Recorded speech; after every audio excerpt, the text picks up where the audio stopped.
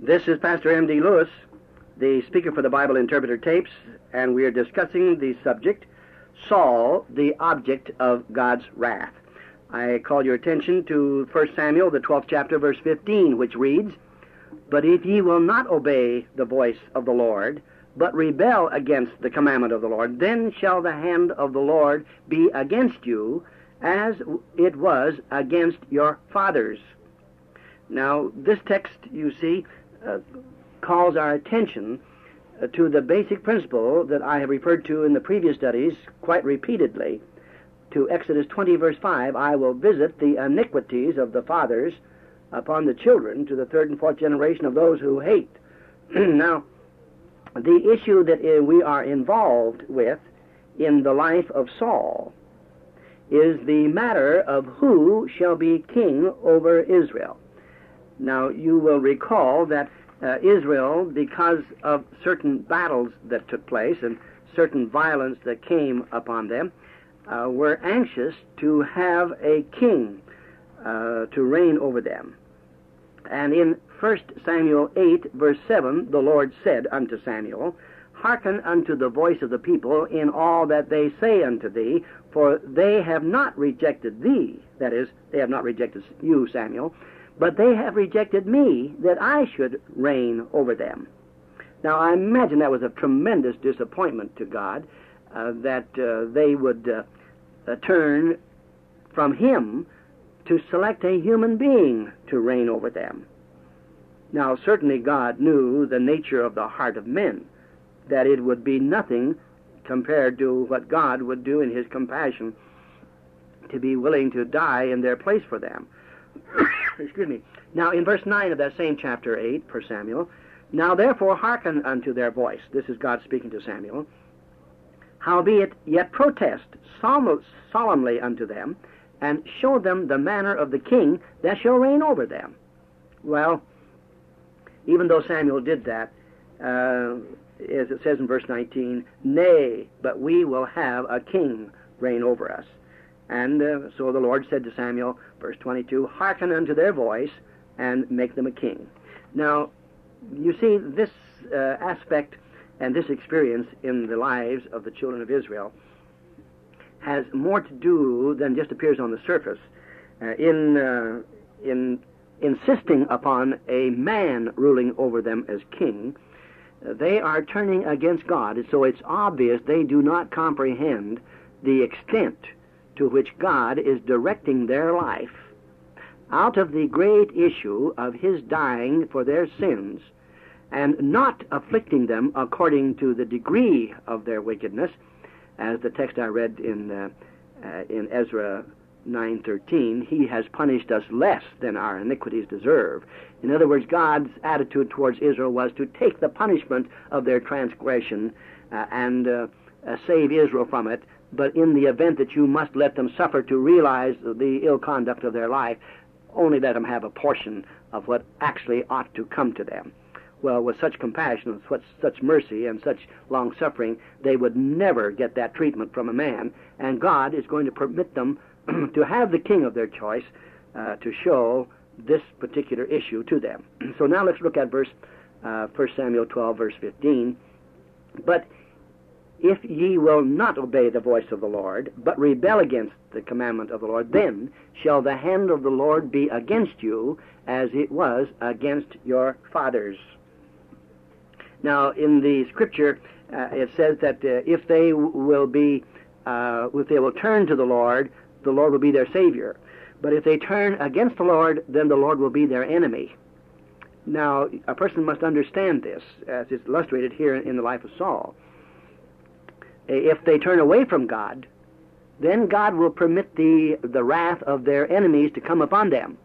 And inasmuch as God has suffered the wrath of those enemies, and their wrath is coming upon the people of Israel, then it could be said that God is their enemy, because the wrath of the enemy God has suffered, and when the enemy inflict it, they are inflicting upon Israel the wrath that Christ has already suffered on Calvary. Now, a person needs to see this, or these stories in the Bible do not have the depth that a person would ordinarily observe.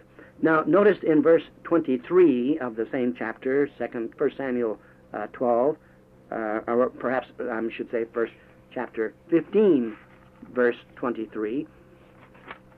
I'm reading this from the book of Samuel. Excuse me. And Samuel said, hath the Lord as great delight in burnt offerings and sacrifices as is obeying the voice of the Lord? Behold, to obey is better than sacrifice, and to hearken than the fat of rams. In other words, in obedience to God, the sacrifice would only have meaning which represents Christ. So when we obey, then the sacrifice of Christ's suffering is applicable to us. But if we do not obey, then the sacrifice of Christ is a wrath to us, coming from our enemies. Verse 23, for rebellion is as the sin of witchcraft, and stubbornness is as iniquity and idolatry. Because thou hast rejected the word of the Lord, he hath also rejected thee from being king.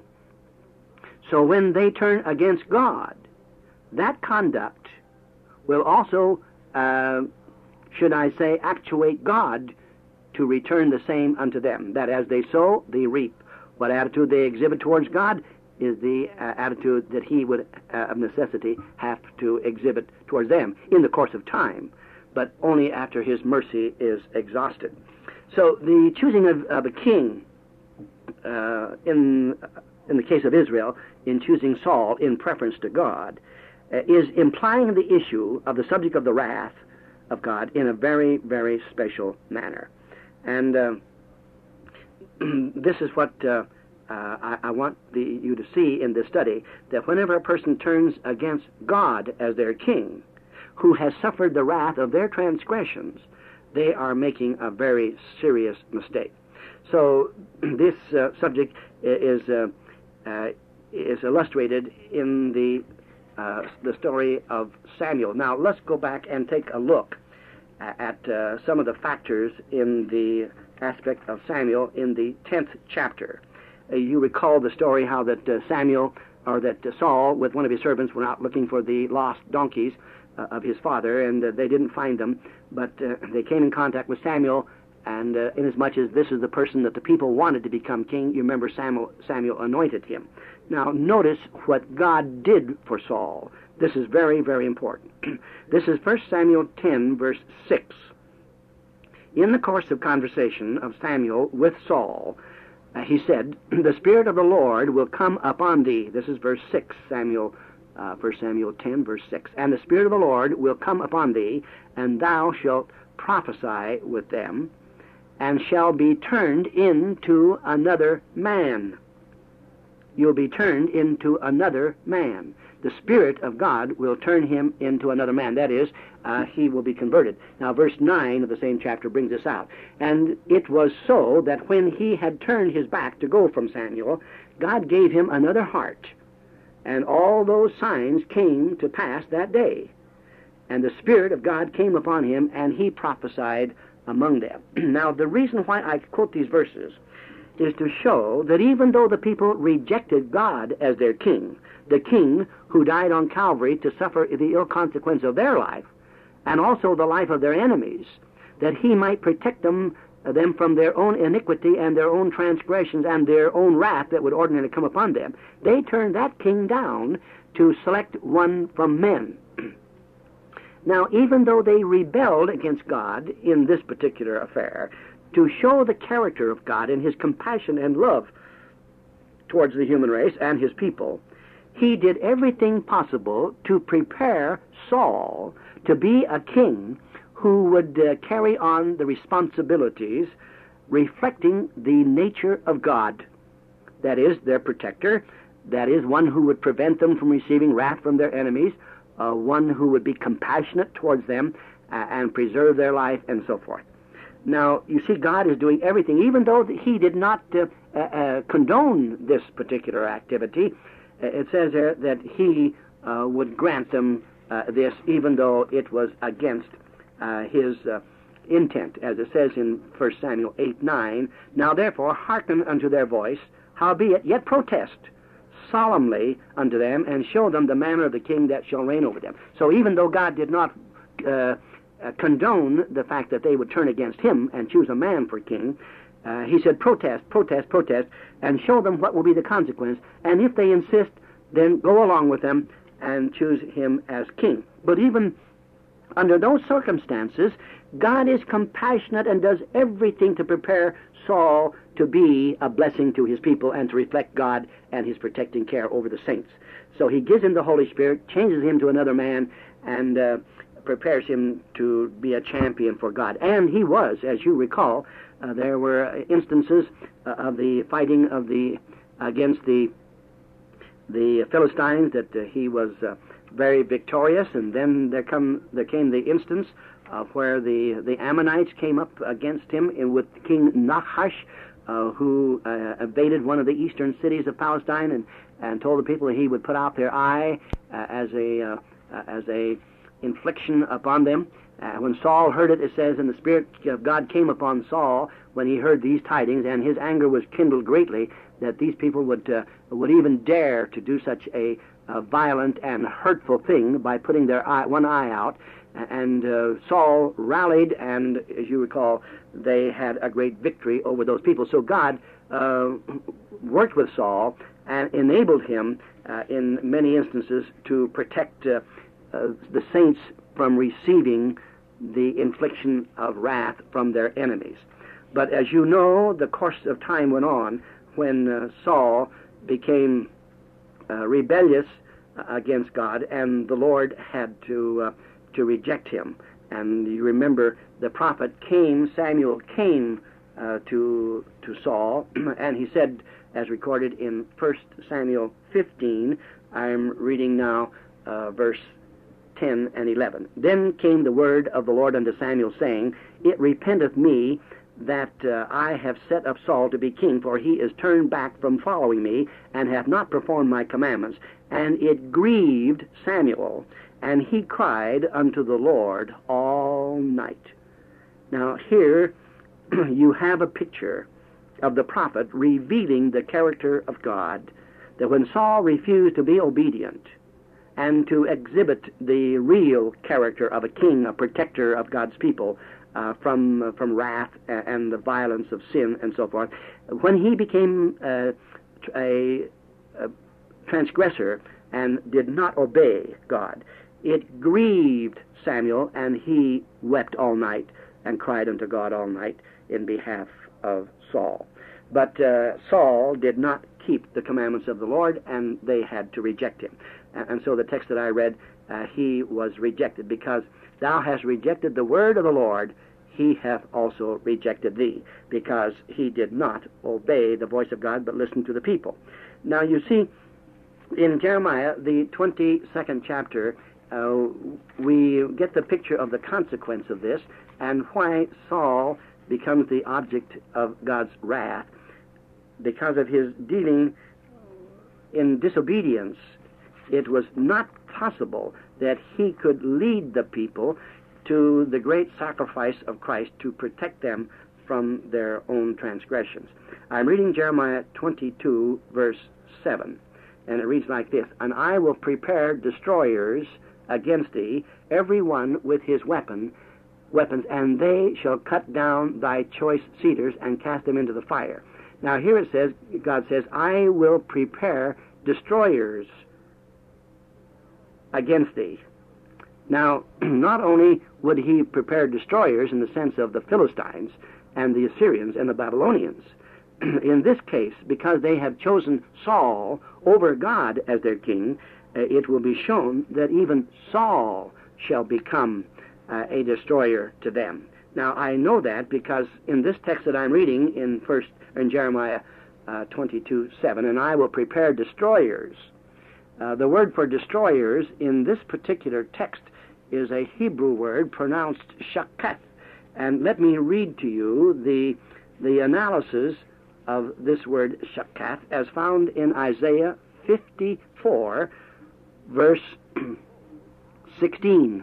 Behold, I have created the smith that bloweth the coals in the fire, and bringeth forth an instrument for his work. Now, this is very characteristic of a Hebrew prophet. When he wants to teach something, will pick out some particular object of which the people are familiar. Here it is, a blacksmith's forge. I have created the smith that bloweth the coals in the fire and bringeth forth an instrument for his work. Now he'll switch into the spiritual aspect and say, and I have created the waster to destroy. Now, as the fire has prepared the piece of metal for the blacksmith to make some instrument out of it, so that fire and hatred in society has created the situation for the instrument, which he says here, I have created the waster to destroy. Now, the word waster here is the same word, shakat, which is found in Jeremiah 22, verse 7, I have prepared destroyers. And that word destroyers is the same word over here for waster, to destroy. Now, you recall in the previous lesson, I showed you the text in 1 Corinthians 5:25, where it says, and God will deliver such persons unto Satan for the destruction of the flesh, that the spirit may be saved in the day of the Lord Jesus. So, God is preparing destroyers, and every destroyer that God has prepared, whether it is Saul, or whether it is the Babylonians, or whether it's the Philistines, God has prepared them. He has prepared them because he has suffered the wrath of their sins. And their infliction upon Israel will be under his control, because he has suffered the wrath that they are going to afflict Israel with. Now do you see what it means? I have prepared destroyers. Now, whether they're talking about Saul, or whether they're talking about Assyria, or who the case may be, God has prepared them inasmuch as he has died in their place for them. So we see that the Lord is working for his people, and when you understand the subject of wrath, you get an insight into how he deals with mankind in reference to the subject of wrath, for it holds a great deal of information in the revelation of God's dealing with the human race. Now I'm turning to the book of Ezra, the 8th chapter and verse 22. For I was ashamed, this is Ezra speaking to the king when he was going to take the gold and some assistance back to the people in Jerusalem. For I was ashamed to require of the king a band of soldiers and horsemen to help us against the enemy in the way, because we had spoken unto the king, saying, the hand of our God is upon all them for good that seek him. But his power and his wrath is against all them that forsake him. Now, here again, you see, this text would indicate that God in his wrath is against all those who forsake him. Well, God is not exhibiting his wrath against those who forsake him. But he is permitting the wrath that he has suffered in the lives of others to come upon those who forsake him. So the enemies that God is preparing is those whom, of course, he has suffered the ill of their life. The book of Jeremiah, this text I think I mentioned to you previously, but it will be applicable here again, and I want to call your attention to its explicit wording. This is Jeremiah 11, verse 17. For the Lord of hosts that planted thee hath pronounced evil against thee, for the evil of the house of Israel and of the house of Judah. God has pronounced evil against thee for the evil that they have done. Now, you recall that in the book of Samuel, in regards to Saul, that the very same wording is used. I'm reading now from this text in 1 Samuel 16, verse 14. But the Spirit of the Lord departed from Saul, and an evil spirit from the Lord troubled him. Now, this text is comparable to the text that says God in his wrath does so-and-so. Here it says that God sent an evil spirit, and Saul's servant said unto him, behold now, an evil spirit from God troubleth thee. Well, now, why would he say that an evil spirit from God troubles him? This would seem almost contrary to the entire Bible. But inasmuch as God suffered every ill in Saul's life, any ill that comes to Saul, in the sense of an evil spirit, Christ has already suffered that on Calvary. Now, I'm getting very, very close to some things that I am not really saying out and out, but perhaps I should just as well say them at this juncture, because this will make very clear this statement that God has sent an evil spirit against Saul. And I want to lay down a particular concept in this lesson to be of help, and it's spoken of in the Mount of Blessings, page 71. And it says, "He who is imbued with the Spirit of Christ abides in Christ." Now, Saul did that at first. "The blow that is aimed at him falls upon the Savior." Now, you remember I said that in the case of David, when they were going to afflict a blow upon him for the sin of Bathsheba and Uriah the Hittite. And I told you that the word abar, which means that Christ passed in between David and the one inflicting the blow, and Christ took the blow. This statement is saying the same thing. The blow that is aimed at him falls upon the Savior, who surrounds him with his presence. Now, the reason I'm reading this is to show you that God surrounded Saul with his presence. And even when it comes down to the aspect of this evil spirit, God has not left him, and Saul does not become the object of his wrath until he gets to the great hatred where he was going to unite himself with Satan by seeking the advice of the witch of Endor. Now, let me go on with this reading of this statement from Mount of Blessings, page 71. "The blow that is aimed at him falls upon the Savior, who surrounds him with his presence. Whatever comes to him comes from Christ. He has no need to resist evil, for Christ is his defense. Nothing can touch him except by our Lord's permission, and all things that are permitted to work together for good to them that love the Lord," quoting Romans 8:28. Now, the sentiment of this particular statement is precisely what I've endeavored to get across on the subject of wrath. Whatever comes to the sinner, now in this case is Saul, comes from Christ, because Christ has suffered the consequence of his entire wrath and sin. For Christ is his defense. Nothing can touch him except by our Lord's permission. So, if there's any wrath that came to Saul, it first must come through Christ before it ever gets to Saul. Now, that viewpoint is very essential in interpreting wrath in the Old Testament. And it comes from the lessons that I've already shown, that Christ on Calvary suffers the wrath. He controls all the avenues of punishment upon the individual. And a person must conclude this in his observation of wrath, that nothing comes to the individual that does not first come from God. Now, when you come to the text that indicates Saul's death, which is found in 1 Chronicles, the 10th chapter, I want you to see now how you must be prepared to receive this type of reading. I'm reading now from 1 Chronicles 10, verse 4. Then said Saul to his armor-bearer, "Draw thy sword, and thrust me through therewith, lest these uncircumcised come and abuse me." Now, you remember he had been wounded. But his armor-bearer would not, for he was sore afraid. So Saul took a sword and fell upon it. And when his armor-bearer saw that Saul was dead, he fell likewise on his sword and died. So to indicate then he actually died from falling on his sword is indicated by the following text. So it's very, very clear how Saul died. He committed suicide by putting the sword in his stomach and falling forward, and he probably weighed about 250, and it went through his body and killed him. Now, the Bible says in the 14th verse of the same chapter, and it says that the familiar spirit came, and he inquired of it, and inquired not of the Lord. Therefore he slew him. Now here it says that God slew Saul. Well, God did not slay Saul. The Patriarchs and Prophets, page 719, says, Satan destroyed Saul. So you see, here we have that God slew him. We have that Satan slew him.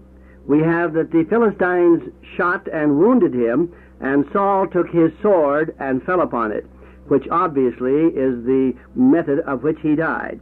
But because of the evil which he did, the Lord brought this evil upon him. Now it says in Jeremiah 11, verse 17, For the Lord of hosts that planted thee hath pronounced evil against thee for the evil of the house of Israel and of the house of Judah, which they have done against themselves, to provoke me to anger in offering incense unto Baal.